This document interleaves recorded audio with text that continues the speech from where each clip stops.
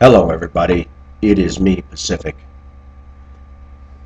I wanted to comment a little further as today is December 25th, 2012, commonly known as Christmas.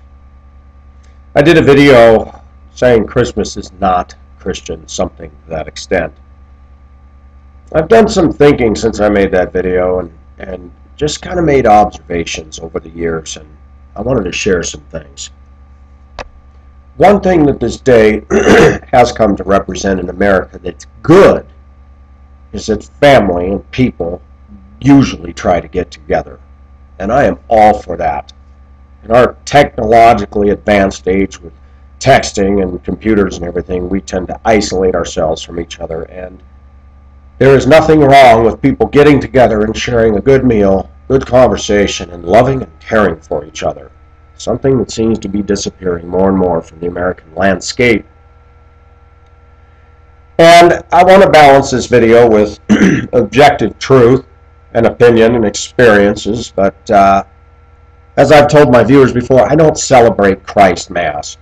In my other video, I did discussing with why I don't believe in celebrating Christmas, because it is pagan to the core. It's the winter solstice. It's a marriage between Catholicism and paganism, and most of Catholicism has its roots in paganism as well. I don't do the tree and the wreath and the mistletoe and the holly and the Santa Claus and all that other stuff. I also marvel, everybody says, oh good, we're going to have a white Christmas. And it's so touchy-feely. People get so caught up. Now, I do admit it snowed last night. The snow is beautiful out here today, but it's so funny because I want to emphasize something, or excuse me, get my words straight here. If we really study the biblical account of the birth of Jesus Christ, meaning that he came into the world as a man, those of us that are Christians and we understand the scriptures correctly, Jesus Christ is God and always was. So he didn't have a birth, so to speak. He simply came down, God incarnate. It means in flesh. And that's why what happened in Mary was virgin. There was no semen necessary to hit the egg and cause the birth of a human life. The Holy Spirit came upon her, placed the Son of God into Mary, who simply was the vehicle used to deliver her son into the world, who actually is God's son. Mary herself, contrary to the Catholics' teaching, said, I rejoice, my soul rejoices in God my Savior. Mary is not to be elevated the way the Catholics have done it. It is Mariolatry, which is a form of idolatry. One of the things that bothers me in watching people. 2 weeks ago, I was at a place called Colorado Mills, a very large mall here in Lakewood, which is quite popular. I went up there with one intention, just to walk laps inside the mall, because it's so big and it's a cold day and I wanted to be indoors. The first thing I did, I pulled in the parking lot where I can normally park. What a zoo. I had to park all the way at the back in a few last leftover spaces that were just so far from the mall to walk that people are going to park there. I get into the mall and it's just a sea of humanity, and I thought, you know, it's amazing. This holiday, Christmas, generates so much materialism, so much clanging of change in the merchants' cash registers, and I just wonder, do people really think that this is a God thing? Giving gifts to each other, mostly to people who have an overabundance of stuff, people feeling obligated during the season to buy gifts, whether they can afford it or not. A coworker of mine said her and her husband were selling their 72 Gran Torino.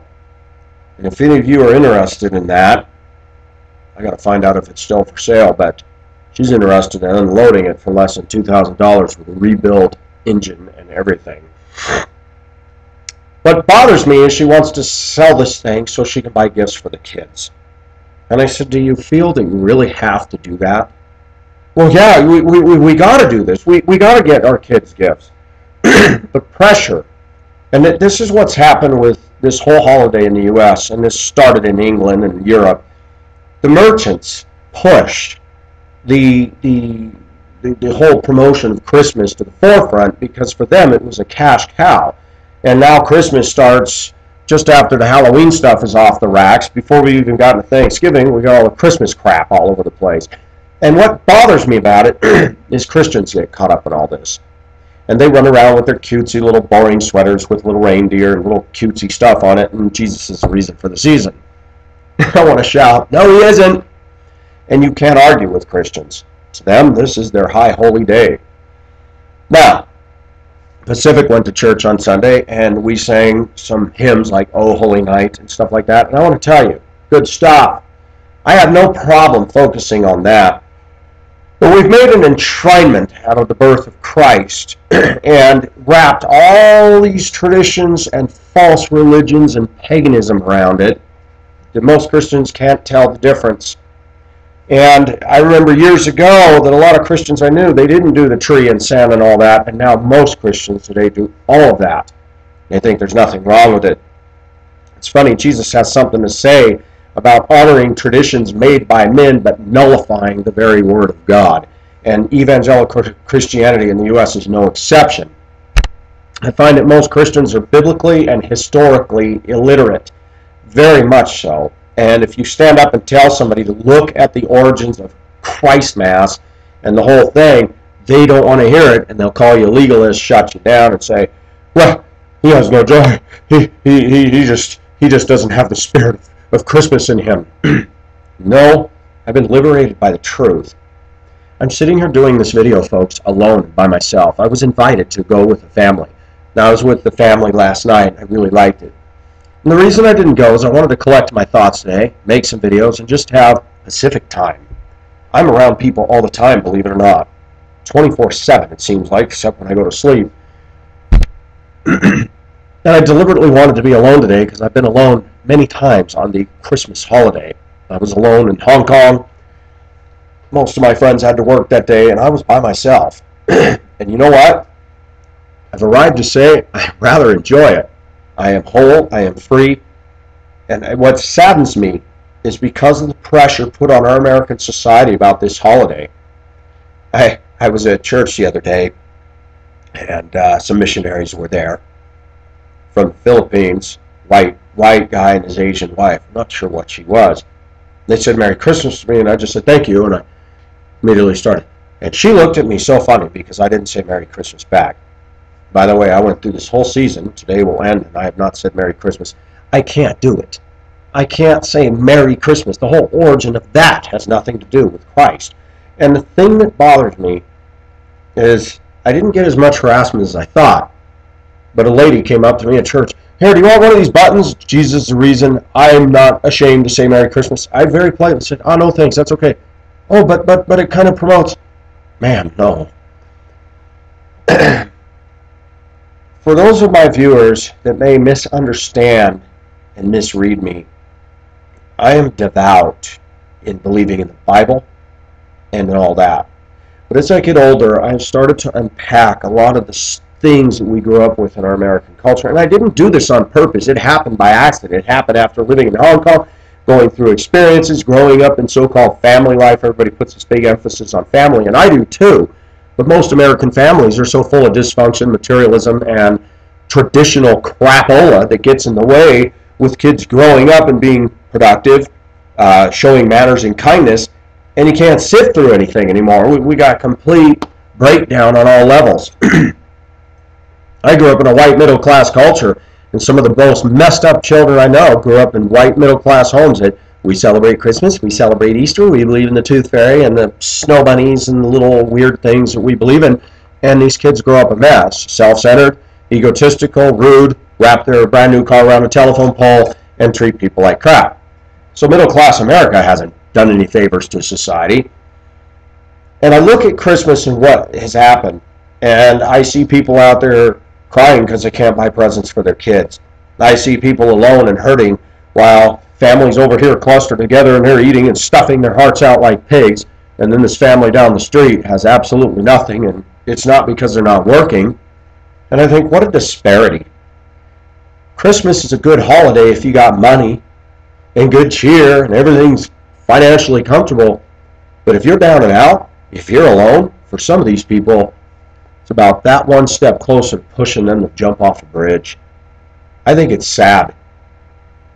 I think it's sad that when people spend filling the merchants' pockets buying worthless crap. I can't tell you how many worthless presents I've seen people give each other that end up next summer in somebody's garage sale for 50 cents. Nobody wants it! We've all heard the jokes about fruitcake. They make good doorstops.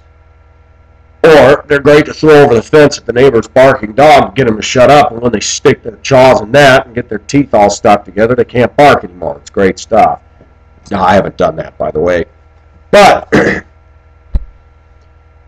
I can be alone on this day because I believe in God, and when I put my faith in Him, He sent His Holy Spirit to live in me. And though I feel lonely, I feel lonely for the companionship of a female, I don't feel lonely in the sense that most people feel lonely. I'm not all depressed. I'm not all I feel good because I know Him. I don't need to do all this other junk, entrapments that people get into. I also notice, too, that I watch people that believe so strongly in Christmas, and I watch their selfish consumerism, their narcissistic, unmannerly, unkindness.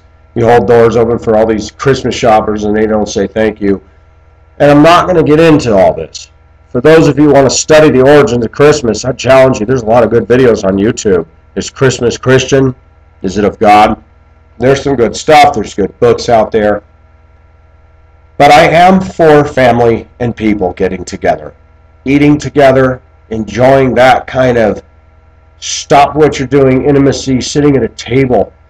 Man, America used to be a nation where people sat at the table and ate together.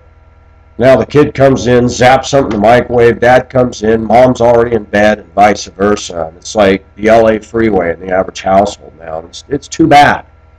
So I value getting together. I value seeing people do stuff together. I don't celebrate Christmas. I find that as I get older, the things that I celebrate, I believe in the 4th of July. We got our independence as a country, and that makes me happy. I believe in Thanksgiving.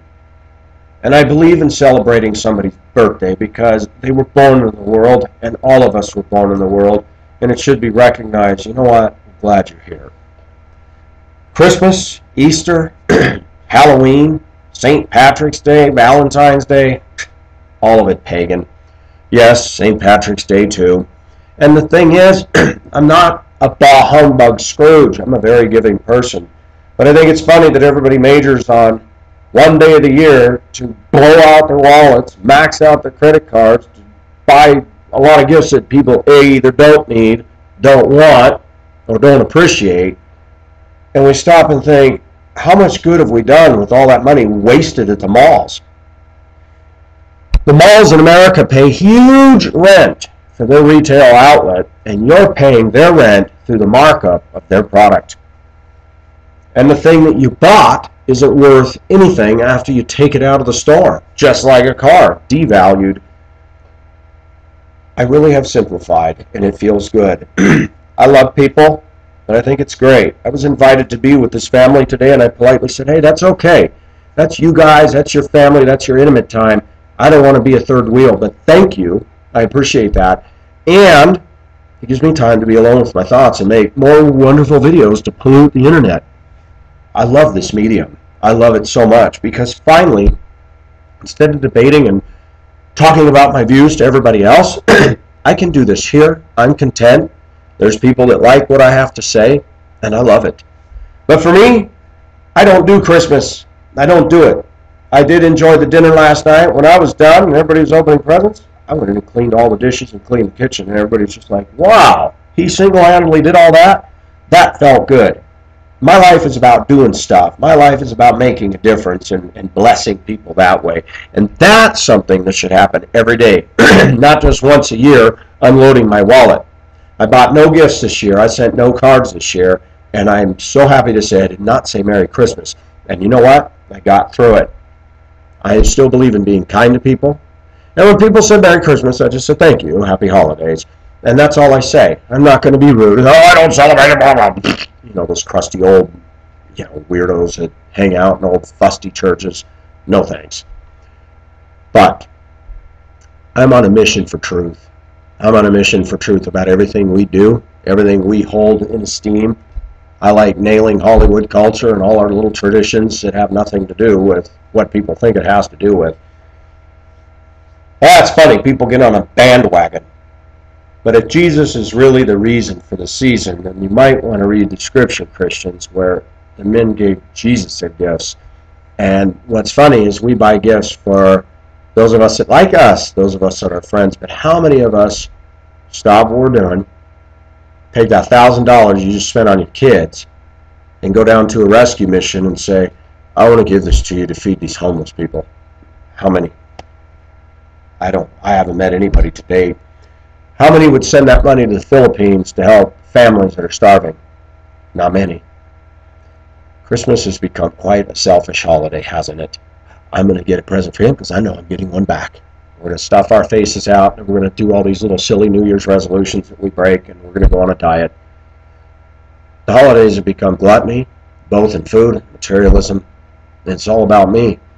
I find that most children growing up, even in Christian homes, we do what we call tokenism. Tokenism, and I heard this from a black friend of mine, and I like the word. Tokenism is when we rush into this whole holiday spirit. Oh, let's buy the presents, let's do this. No, hold it, kids, hold it, stop. We're going to read the Christ story. We're going to read the Christ story now. We're going to put out a little nativity, and we're going to say, happy birthday to Jesus. It's like, are we really that dumb? And it's sad. We give this much to God, and we give our all to fulfilling our own lust for food and presents and everything but. And it's really sad. And the kids grow up thinking, forget that Bible reading, I want to open my presents, man. I remember growing up, I've been at other people's houses where the kids tear through the presents, and nobody remembers who got what or who they got it from because they tore the cards in half opening the presents, and then they're already rampaging to the next package to see what they got. And I sit there and go, Jesus is the reason for this? Really? I look at holiday shoppers. They're rude. They're unkind, most of them. And I just think, you know what? This holiday really boils down to, in American culture, the haves versus the have-nots. And as people walk out to their SUVs loaded with their big camel bags of presents that they're buying, and then I drive down Colfax and I see all these homeless and bearded people wearing their grubby jeans, and I look and go, you know, something about this just isn't right. Now, I know that some people are homeless by choice. They do drugs, drinking, and they pee away their life. I can't feel sorry for them. I feel sorry in that they're not getting free from their addiction. I'm not going to go up and hand a man money just to buy beer and more drugs. Sorry if you call me uncompassionate. I am unapologetic. We got panhandlers all over Denver, and most of them are career bums. No thanks. I work hard for my money. I'm not going to give them a dime when I smell the alcohol in their breath, and they're standing down there every single day and collecting $200 from John Q's stupid public, who thinks by throwing a few quarters at them that they're doing a real God thing. You got to use your brain, folks. You got to use your brain. Most people that are deeply in need are not going to be parading around in the streets. They're going to be embarrassed, and they're going to be ashamed. I would challenge the churches in America, that person that walks in that's not part of your clique, that's quiet every Sunday, and you know by the way he's dressed if he's not making big money. Maybe you ought to take the time to get to know him. Maybe he's just barely making it. Maybe he has nobody in his life that cares about him, and when you're ignoring him and you're all praising Jesus and you're all up there rocking for the Lord and you're ignoring him and not saying hello, wow. But Jesus is the reason for the season. It's disgusting, folks. I find that the people wearing those bumper stickers and wearing those on their shirts, they're quite affluent and they're very comfortable and they're doing really well. I liked living in China because they don't celebrate it over there. It was nice that December 25th was another day. And when I was with the Chinese lady, it was so nice not to have to be caught up in that. And there are times when I joke to myself, I thought, with all the problems I've had with Western women, And here I met a woman. She's not caught up in that Christian offensive rock that they call worship. She doesn't celebrate Christmas. She's not a feminist. She's not loaded with baggage and drama and high maintenance and trying to compete against men. And it dawned on me, Pacific, maybe you should marry a Chinese woman straight in China. If only I could get a work visa, I would in a minute, because I'm starting to realize all the stuff that even a woman I was talking to today that has an interest in me, she says she's denying parts of the Bible and calling herself a Christian. I'm like, gosh, I have more trouble with Christian women than I do non-Christian women. Sad but true.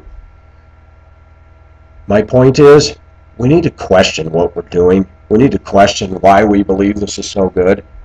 Not everything Christians do is God ordained or biblically sanctioned. Some things we do are just the result of generations of tradition being pushed and passed, and we do this because we've been doing this forever.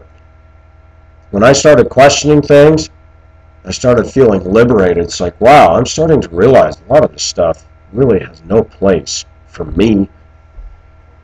But when you live in this culture, you're not going to be able to fight against everything. But I am all for getting together with people. And that's the day they choose to do it. I stay out of all that other junk, and I just try to be kind. And that's what matters to me.